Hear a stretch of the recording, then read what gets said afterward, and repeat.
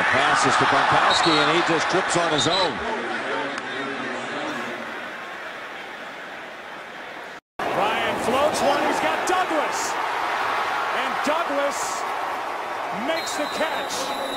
9-yard line. And Franks puts this one on a bounce. The plant and the slide, and that's why this ball came out on about 6 bounces to Devlin.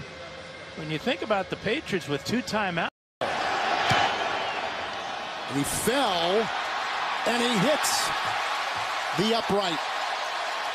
He fell, slipped, big divot.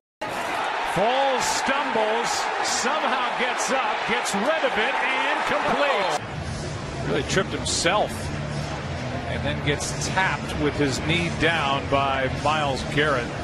Wide open is Decker. Eric Decker off to the races. He tripped over the 45-yard line, but was untouched. Got up and gets to the board. Smith moving to his left, and he'll awkwardly slide and then roll. You've only got one receiver down the field, and then you've got Bruce Miller as your outlet in the flat, and Minnesota defended it well, so there's nowhere for Palmer off his back foot. It's intercepted. It's Brandon Browner, and Browner is going to take it down inside the 10 as he trips at about the 5-yard line. Yeah.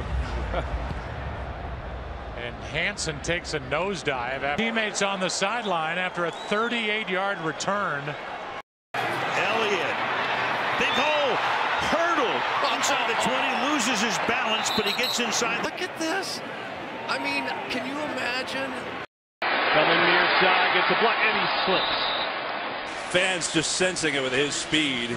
And so 5. On 2nd and goal, this is Joe Mixon showing that dynamic cutback ability, but he loses his footing. Now, one of the things that Marvin Lewis said that he wanted to see. 3rd down and 8. Newton slings it. Person on the catch, and he's got it 1st down, and the turf monster got him. Good snap, good hold, and the kick is blocked. That ball had no chance because he's going to hit the rear end of an offensive lineman. Yep. The poor footing.